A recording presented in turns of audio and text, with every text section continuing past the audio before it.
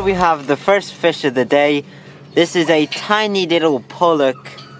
Amazing little, stunning little colors, sort of purple orangey.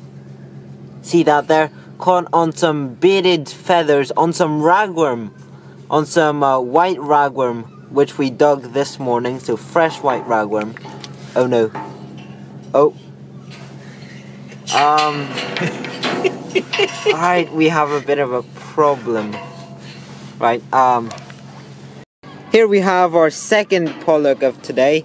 Now this is the same thing. A small little pollock, slightly different colors on it.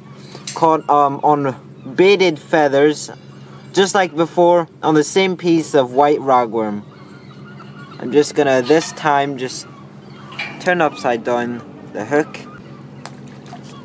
And off it went. So here we have our third pollock of today. See that feisty little fish. Probably some of the hardest fighting fish for their size. Even the smallest ones will make your line shiver about a bit. So I'm just gonna, whoops. There we go, there we go. There we have our little pollock there. Just gonna. In our trap we have a wonderful little butterfish.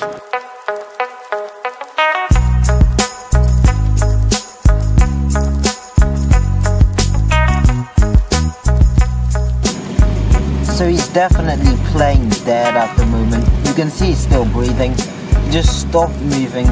Pretty much just playing dead, which is a good defense tactic against some types of predators. So we're at some steps here and we're just gonna release him. Very, very beautiful creature, this one. One of my favorite fish. Stunning. A lot like eels. They look a lot like eels.